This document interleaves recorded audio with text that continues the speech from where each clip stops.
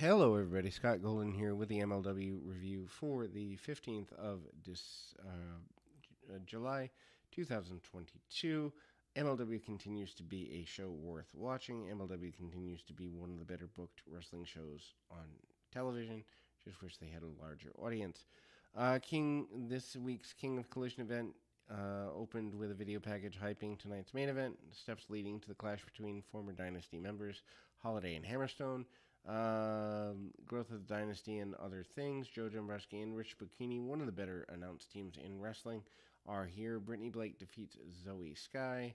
Commentary team talked up as if this is a contenders match for the Women's Featherweight Championship. Blake makes her return to MLW after returning or debuting last year.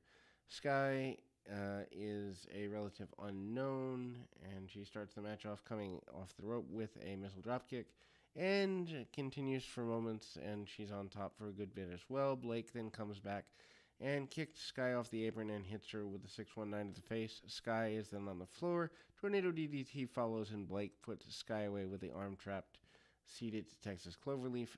Brittany Blake has always been talented, whether it's as an announcer or as a talent. I hope they do a little more character development, but her being a women's champion here would be a good idea. Could probably have also had a little more time in the match itself. Needless to say, we backstage, EJ Nokia addresses hints of future potential heel turn. He was asked about the main event tonight with a serious face and questions why he's not in the main event. Getting a shot at the title. T-shirt partnership with Hot Topic is announced here. Richard Holiday is interviewed about his title challenge tonight. He told Hammerstone and they would reminisce about the time in the Dynasty, but he wants him to know that all those memories don't mean anything to him. Money, winning, and championships are the only things that matter. That is the way a heel is to do healing. Anyway, Matt Cross defeats ACH despite solid talent in the ring. Cross seems to have lost more matches than he wins here. Basically, bunch of high spots, great action if you're into non-psychology or high-flying stuff. They faced each other here. Story seems to be whoever brings out something new in their opponent would have the chance of winning, so it basically becomes a game of can you top this. Cross uses a springboard crossbody and double foot stomp. ACH brings out the slingshot crossbody on the floor, enziguri, and a suplex. Both struggle to get the advantage. End of the match sees Cross land on his feet, and he gets into German suplex, followed by a springboard cutter, and finishing his opponent off with a top rope shooting star press. Decent match if you like the high spot style. I prefer something a little more story related, but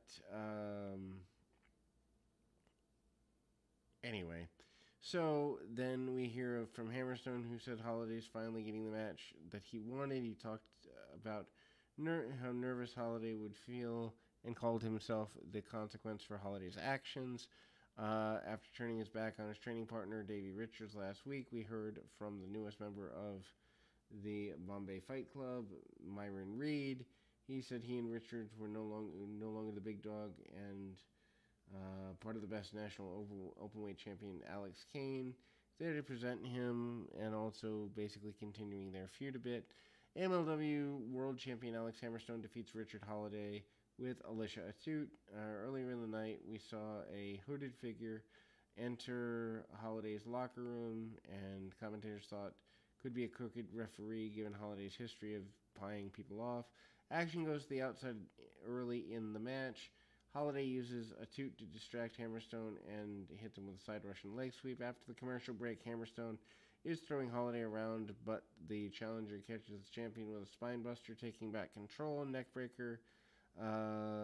Then some Garvin stomps and pedigrees follow. Holiday then stomps aggravated Hammerstone's ankle, an injury champion suffered recently. The champion continued the next portion of the match, hobbling on one foot. Good selling from him. And then he gets on the apron, distracts the referee. Holiday uses one of the shoes from Alicia Atout, and Holiday pins Hammerstone in a multi-man match from a couple weeks ago with that, but doesn't work here. More referee shenanigans followed. Referee gets knocked out of the ring, and Hammerstone has a visual pinfall. Holiday. Caesar German comes out and with a masked referee, and the deck is stacked against Hammerstone. Holiday then uses a steel chair as the referees turn a blind eye to that. Holiday hits the twisting suplex, but Azteca henchman referee started counting. Frank Gastineau pulls the crooked referee out and knocked him to the floor. Back in the ring, Hammerstone catches Holiday with a chair and starts going nuts. Holiday punches are of no use. Hammerstone then hits clotheslines and knocks the henchman down, slamming Holiday to the mat. Hammerstone then picks up Holiday and hits the Nightmare Pendulum, getting the pin and overcoming the odds.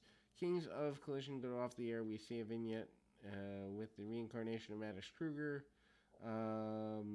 And then there we go. We will close with that. MLW continues to be an undervalued wrestling product, worth checking out if you have the time. We'll be back with more right after this.